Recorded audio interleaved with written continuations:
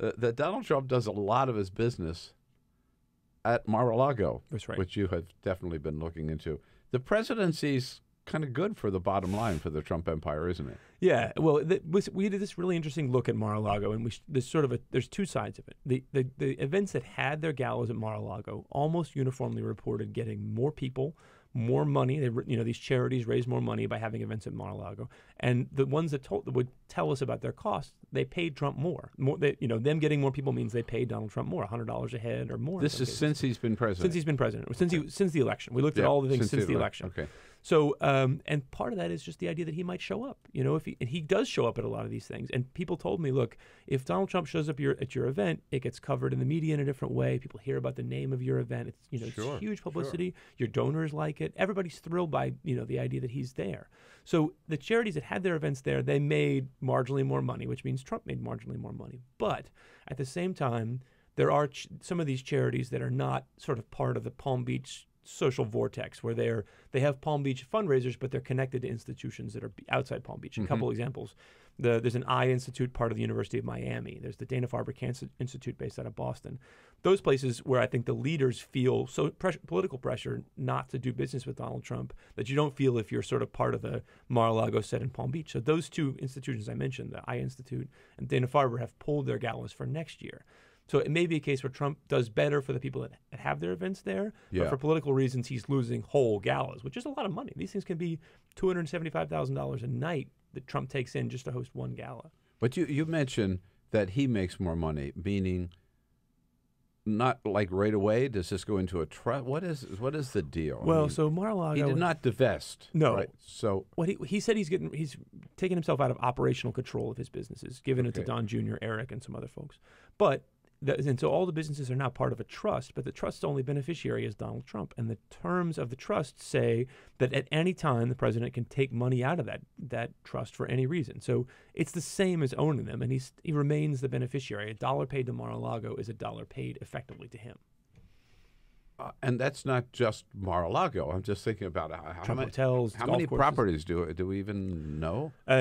My only thing, I know best the golf courses in Mar-a-Lago, and we're talking at least like 16, 17 properties there. But there's all kinds of things. I mean, just as an example, this week one of my colleagues, Matea Gold, was reporting on this estate that Trump owns. I can't think of the name of the island. There's a Caribbean island where he owns this giant estate, and he's selling it now for I think $28 million, $10 million more than anything else on the island.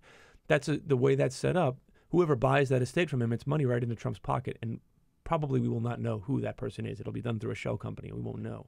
So there's all kinds of things that are like that. Condos at the hotel. At the building in Las Vegas. He owns all these properties where you can basically put money in his pocket and not have to tell people who you are. Right. Have you seen the same? But so back to Mar-a-Lago, what you're saying is some organizations may have pulled out, but it's still a net plus. Last year was certainly a net plus. I don't know. I can't tell you that about next year because a lot of institutions haven't decided whether they're coming back. But yes, this last year was certainly a net plus for Trump. So they've seen more business and able to charge more, right? Well, they charge more per person. So there's more people. If they charge per person, they get more money. Okay. Is that the same thing true of his golf courses? The golf courses I know less about. I've been talking to people a lot about at the golf courses where so Trump has I think 13 golf courses in the United States, but I've been calling around trying to figure out how much the initiation fee is at all those golf courses, and there's a real divide between the courses that Trump himself will ever go to and the ones that he never will. So, for instance, there's a golf course outside Philadelphia, Trump Philadelphia, which actually is in the suburbs of New Jersey. He'll never go there. He never goes there. He goes maybe once. He used to go like once a year. The initiation fee there, I think, is $0 or it's a few $1,000s. Same with the one in North Carolina. There's another one in New Jersey he doesn't go to much. But then you look at the ones that he does go to. The one in West Palm Beach, it's connected to Mar-a-Lago. The one in Bedminster, New Jersey. Loudoun County, Virginia. Those ones, let's see, West Palm Beach is $150,000 to join. That's just the initiation fee plus the dues. Bedminster, I think, is $75,000 to $100,000 plus dues. Loudon is $50,000 or $60,000. So the ones where he's going to go, where you might run into him, he makes a lot of money off the initiation fees. And Mar-a-Lago's has a membership fee too. Doubled. After the election, doubled from $100,000 to $200,000. Who are the people who are members of Mar-a-Lago?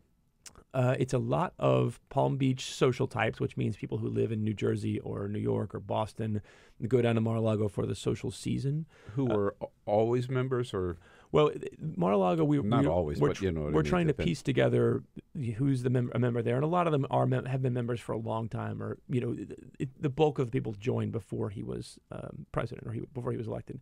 We're still trying to figure out who's joined since. Certainly, a lot of people could have joined, but in Mar-a-Lago is, there's not that many sort of social clubs in Palm Beach, and Trump opened Mar-a-Lago. It was an option for, I think they were the first to admit Jewish members. A lot of the membership there is Jewish, Italian, people that were not sort of part of the old line WASP membership of the old clubs.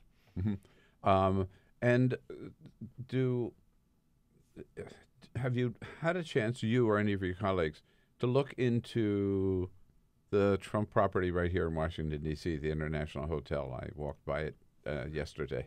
Yes. I still have not been inside it. It's nice. We've done a lot of reporting on that, and we'll do more. And what we're finding is, if you go and look at who's doing business there, who's having events, it's not only foreign embassies. I think the Kuwaitis held their National Day celebration there, but there's also, trade associations, people who are in town who want to have business with the government.